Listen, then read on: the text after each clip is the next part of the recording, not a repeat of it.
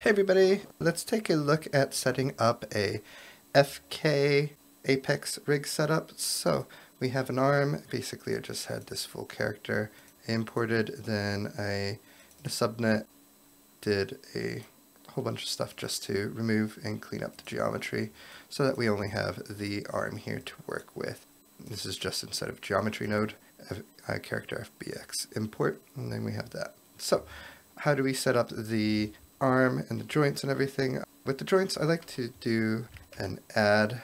It will give us a point if we click number of points, 1, and then we can basically position it. So if we push space 2, we can kind of position it there, and then space 3, go into the front viewport and take that, and actually we can just bring it straight up in the Y, position it where the elbow is going to be.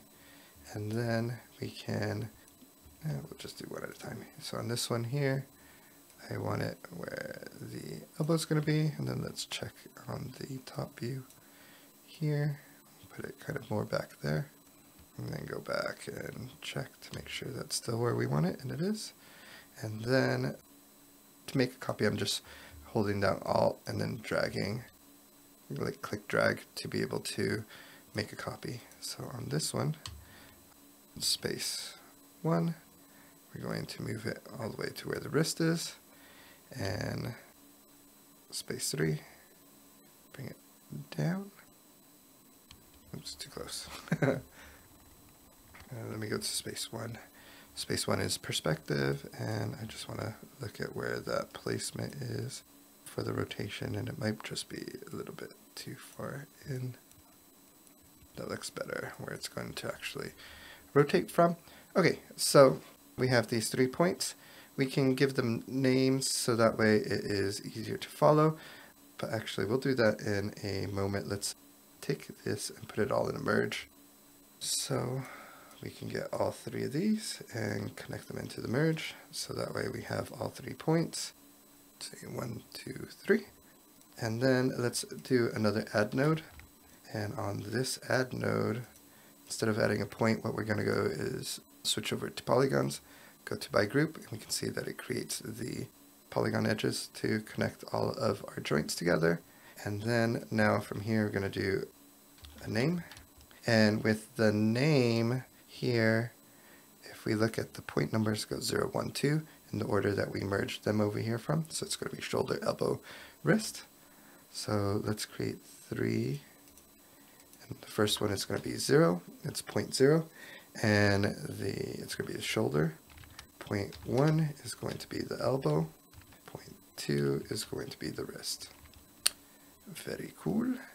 Now let's go ahead and create a capture to this geometry here, and we can turn off the point numbers. So we're going to do a joint capture by harmonic. First one we need is the geometry, then these 2 inputs are going to go into the next 2, and we have an error. Oh, because they're not a skeleton yet, so let's cut that, and let's cut this for actually we can keep that in there.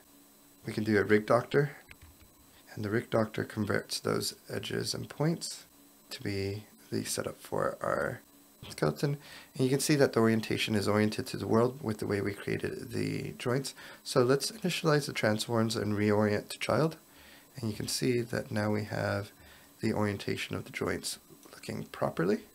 And if we look at the geometry spreadsheet, we don't have the names. It's giving us default names because we have inside of here initialize missing names, and it's point underscore. So what happened when we try to create the name here, we're setting it to primitives, but the joints are actually points. So there we go, we have the points in their name, and if we look in the rig doctor now, those 0, 0.1, and 0.2 are renamed to the names that we set it. Now that we've actually converted it into a rig doctor, let's connect them into the 2 joint by harmonics puts there. So one is the rest pose, the other one is the deform pose. So let's go to the scene view, and we can see the binding. That looks good. Now let's create a couple nulls, And we're going to have our out geo, and that's going to be the first input from this joint biharmonic. And then really we can connect it from the pose here if we wanted to. This is going to be our out scale. This is our skeleton. See that we got the joints there. That is great. Now we need to pack these into a folder. So we're going to go pack folder, and 1, 2. They both go into the second input. And here I'm going to rename this. It's going to be base. And then if we look at this drop down menu here, we have shape. So that's going to be the geometry, which is the first one coming in. And then the second one coming in is going to be the skeleton, which is going to be base scale. So you can type it in, but you can also just click on skeleton and it will update it with that same acronym or the name. Cool. So we have both of those elements in there now. And then let's start our Apex setup. So we'll do a Apex auto rig component, connect the first input there. And this is going to be our FK setup. And instead of Bowden deform, we're going to go to FK transform. There you go. And that should give us the ability for them to rotate. And you can see that we have the controls in the setup here working nicely, but the geometry is not connected, even though we have it up here. That's because we need to add a auto rig component. And in this one, it is going to be the bone deform. So if we select these, we get the deformation that we're looking for. Great. And then let's add a scene, or an Apex scene animate. And then we can take these, and I'm just going to push K at frame 1, and let's say at frame 24. Actually, do 48. And do K again, and then at frame 24, we'll set a key here. Okay, and then I'm going to limit this to 48 frames so that we can see it. And let's put it real time and play. So we have that joint deformation, and then right now this is all within the pack folder, and if we wanted to get access to the geometry in the rig, what we're going to have to do is do a Apex scene invoke. It's giving us an error, but that's okay. It's just that it doesn't have the input, so we have that information there. We want the base.rig output file, and then we can choose what we want. So if we just want the shape, that's going to be the geometry. And also we can, let's duplicate this, and instead of the shape, we will output the skeleton. So we can get the skeleton now, and it will have that animation. So if we need the skeleton, we can use that. And if we need the geometry, we can use that. So that works pretty well. Let's go into the scene animate, select all of these, and I'm just going to delete these really quick.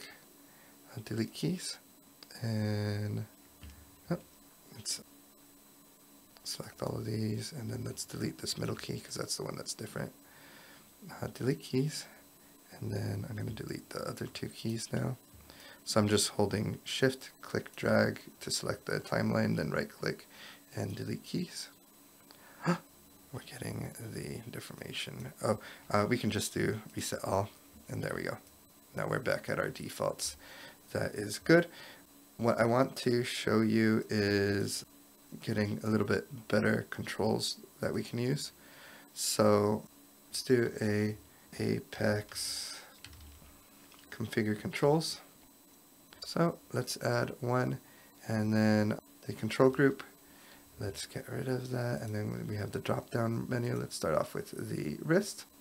We can do a shape override, and there is a selection of shapes that we can use. I'm going to just use a torso. There we go. So we have that, and then we can do a shape offset, and then rotate this. Let's do -90. That looks good. And then let's just transform it down a tiny bit. That's too much. There we go. and then we can maybe scale it up a little bit. There you go. So we have a control there, and we can override the color. Let's say we have a red control. There you go. So we have a control there, and then we can go in and add another control, and let's add 2 more. So here we're going to switch out to be the elbow, shape override, going to be at a torus, shape offset, rotate 90 degrees, and then let's scale it up, and then let's offset this. So we're going to want to move there, maybe a tiny bit up.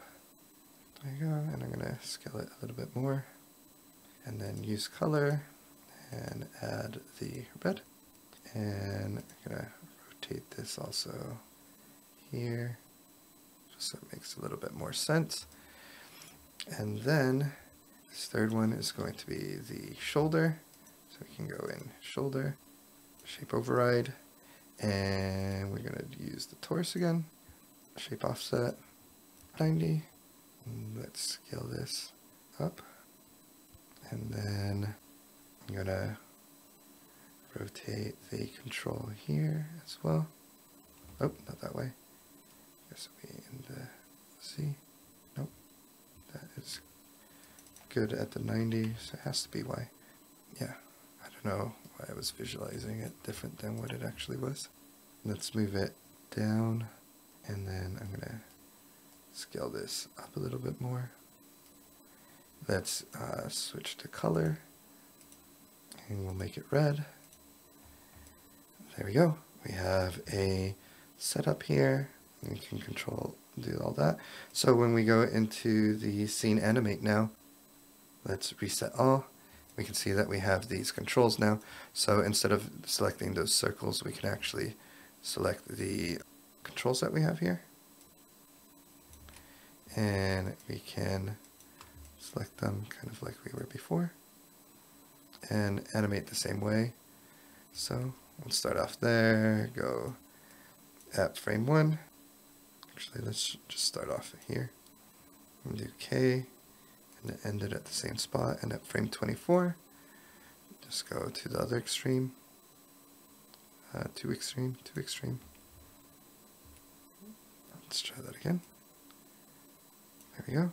Then K, and then let's play this. There we go.